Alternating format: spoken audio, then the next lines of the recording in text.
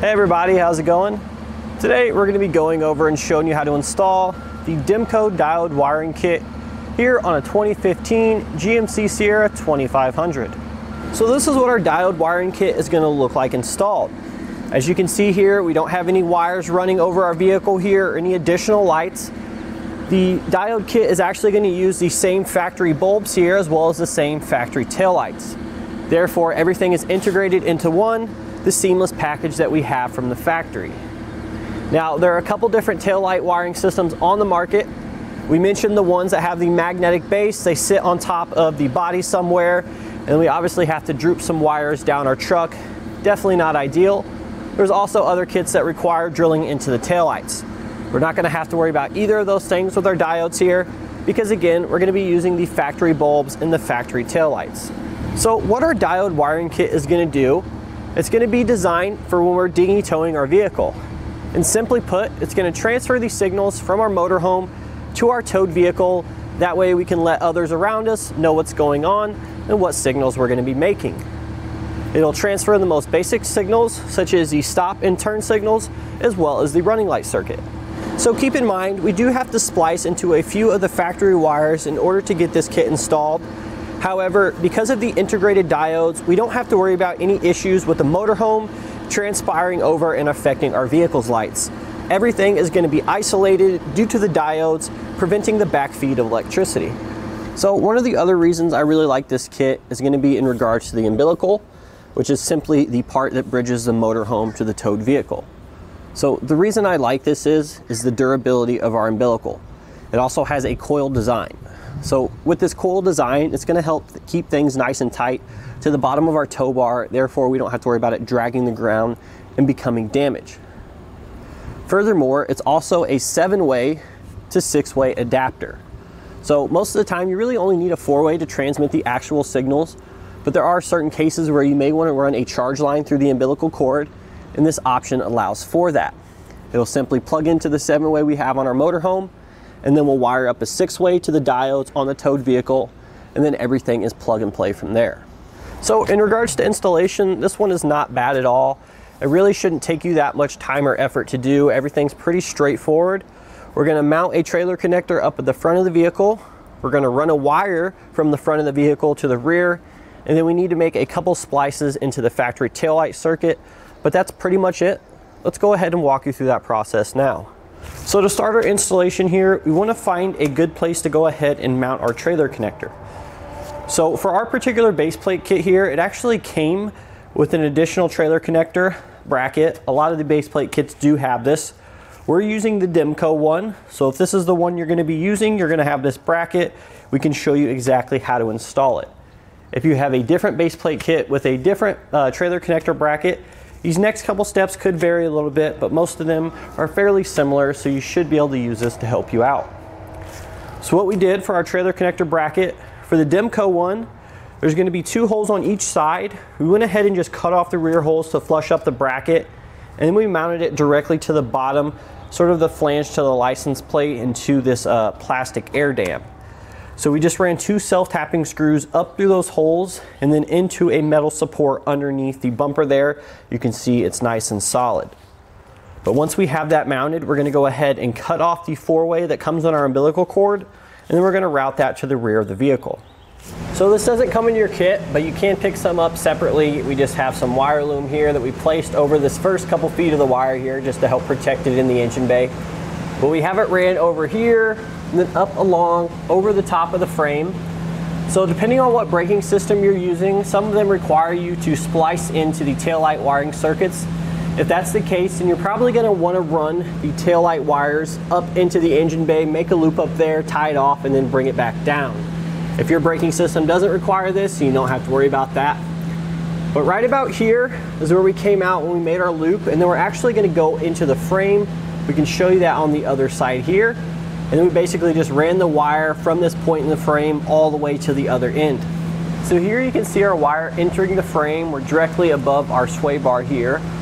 So there's going to be several of these little access points throughout the frame. Basically, you're going to have to use these to get the wire all the way back to the rear. You're not just going to be able to push it through there all the way back. You'll have to take a piece of a little bit sturdier material, such as an airline tubing, You'll tie one into your wire, and then you'll push the airline tubing down the frame until you can get it to come out one of the access holes, and you'll simply just repeat that same process all the way down. So now we're over here at the rear of our truck. You can see that we have the remaining of our bonded 4-pole hanging down. So there's going to be a large circular access hole directly behind the bumper above the leaf springs on the outside of the frame rail, and that's where we pulled our wire out. So now what we're going to do next is we're going to remove our taillights, and then we can fish our wire up in the taillight housing pocket. So we're going to start first by removing the driver's side taillight. We're going to need a 15mm Torx bit, and we're going to have 2 Torx screws here. We're going to take those both out now.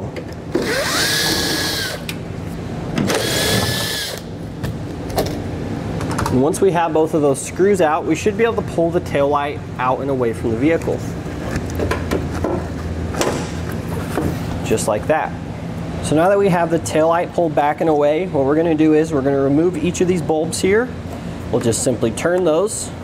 There's a little diagram here that shows you which way to turn it to remove it, and then just pull it straight out.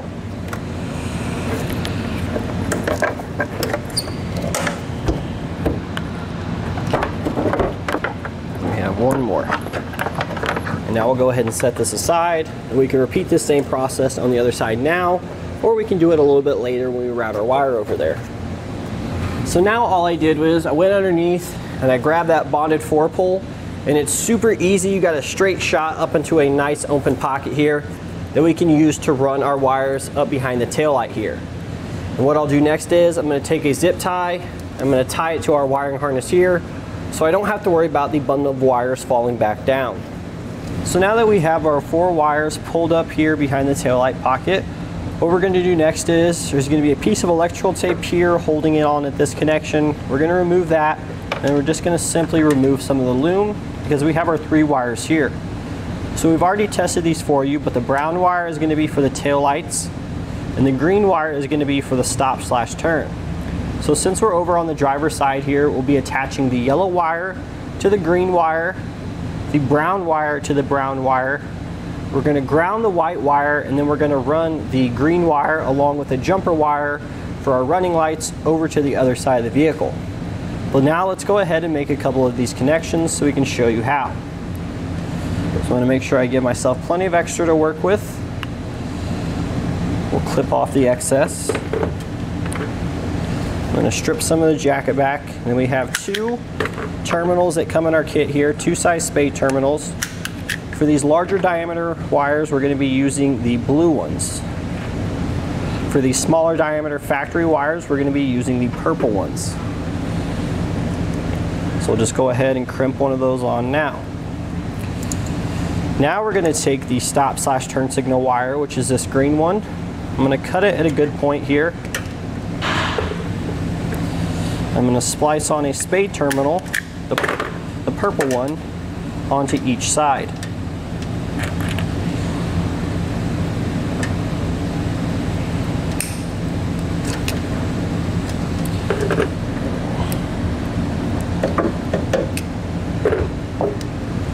Now we're going to take one of our diodes here. So the outside is going to go to the bulb. Go slide that on. One of the inside is going to go to the factory wire that we removed previously. And then the other one will go to the wire from our diode system. Just like that. Now we're going to repeat the same process for the brown wire, which is for the running lights. But as we said earlier, we actually need to install a jumper and run that over to the other side. So we'll splice on our 2 purple spade terminals, and then we'll hold off for this one because we'll show you how to get the jumper wire for that. So in order to run our jumper wire from one side to the other for the running light circuit, we're going to take the extra wire that we cut off from here. We're going to go ahead and strip off some of the ends of it. We're going to tie it back into this circuit, just like so. And then we're going to attach one of our blue spade terminals.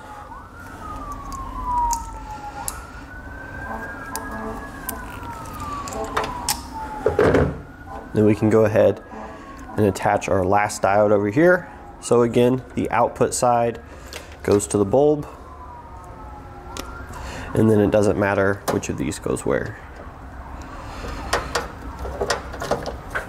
Now what I'm going to do next is I'm going to take our green wire and our brown wire. I'm going to drop it back down in the pocket here because we're going to be running it to the other side of the vehicle. Then we have one more connection we need to make over here before we button everything up. So our white wire here remaining over on this side is going to be for ground. So what we're going to do is I'm going to clip the XX off, and then I'm going to crimp on the ring terminal that comes in our kit. We get a self-tapping screw as well. Just going to splice that into a bare metal surface here behind the taillight pocket.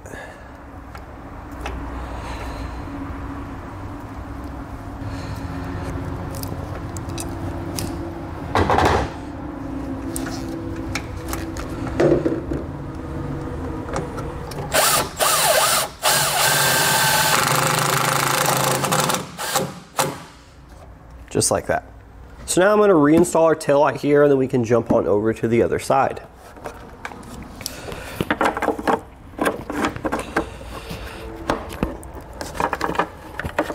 So here we are on the other side of the vehicle here. We have our brown and our green wires ran over here. We're going to attach the brown wire from our diodes to the brown wire from the vehicle's wiring, and then our green wire from the diodes to the green wire from the vehicle's wiring. So we're basically just repeating the same process on the other side of the vehicle here.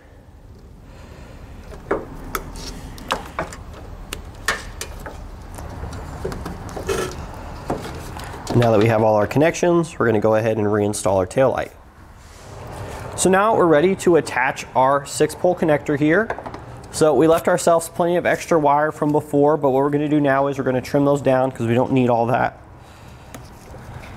So we can just cut these all at once, shouldn't matter. And then we're actually going to slide on the boot here.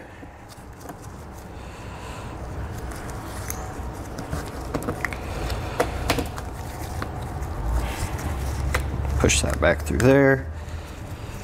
And now we're going to begin stripping each of these wires so we can attach it properly to the back of our connector. So the green wire, we know that's going to be for the right hand or the right side stop/turn signal circuit. So we're going to take a look at the back of our connector here and look for the RT. So the RT terminal is that one there. So we're going to take a Phillips head screwdriver. You're going to need a smaller one. We're just going to back that bolt out a little bit with a screw rather, and then we can attach it like so.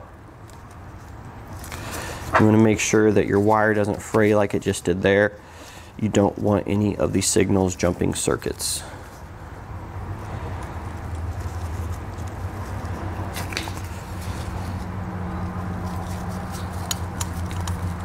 And we'll just tighten that down to secure the wire in place. And now we'll just go ahead and repeat that for our remaining circuits.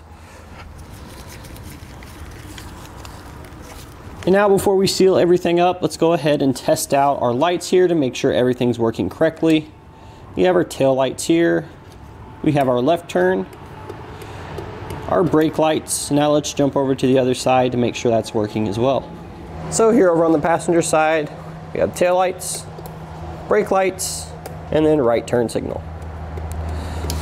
So before I secure the trailer connector to the bracket, I'm going to be taking some silicone here. I'm just going to be filling in all these connections here. That way we don't have to worry about any water getting in there. From my experience, if you don't do this, chances are water is going to get in there, corrode your terminals, and give you problems with your lights. So this is definitely a worthwhile step, something I recommend. So we'll go ahead and close that on there now. And now we'll just take some hardware to attach it to our bracket. And that's going to do it today for our look and installation of the Demco Diode Wiring Kit here on our 2015 GMC Sierra 2500.